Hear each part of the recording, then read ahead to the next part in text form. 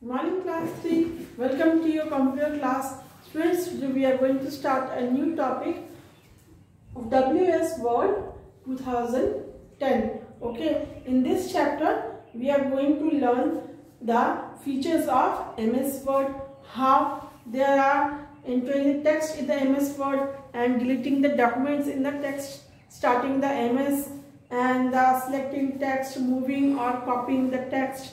There are many topics given in the related lessons. Okay, so first you have to know what is MS Word. MS means Microsoft. Okay, MS means Microsoft Word is a full-featured word processing program. It helps us to create, process or revise our documents such as letters, magazines, etc. Okay, the various features of the Microsoft Word help us in the simple production of the documents. Okay, so in this lesson there are many parts of this or features of this MS Word window. There are like title bar, file tab, okay, quick access toolbar, ribbon. It displays the group related commands in the tabs, ribbon tab, insertion point, views of document. These all topics are related to your MS Word. Okay, so here is also the entering text, how to enter text in the MS Word. There are steps given in one by one, so you have to follow the lesson carefully, read the lesson carefully, okay, and then you can solve your questions. In the end of the lesson, some important points are given, like I will read before you. Look at the last page, number 54 of your book.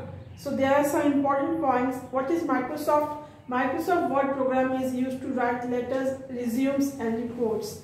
Okay, Microsoft Word program is a word processor program.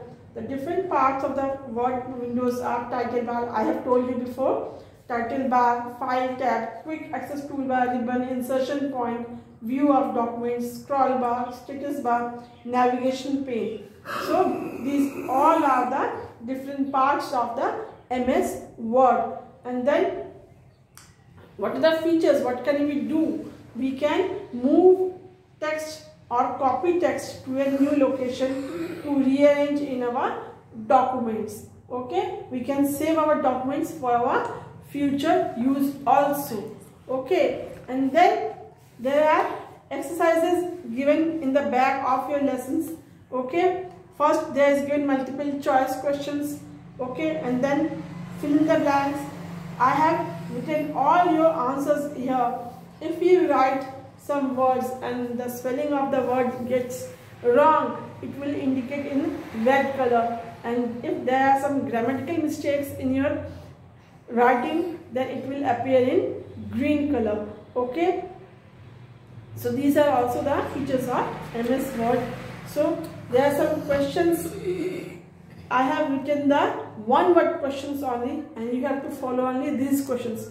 Don't follow the questions with more than 2 or 3 points.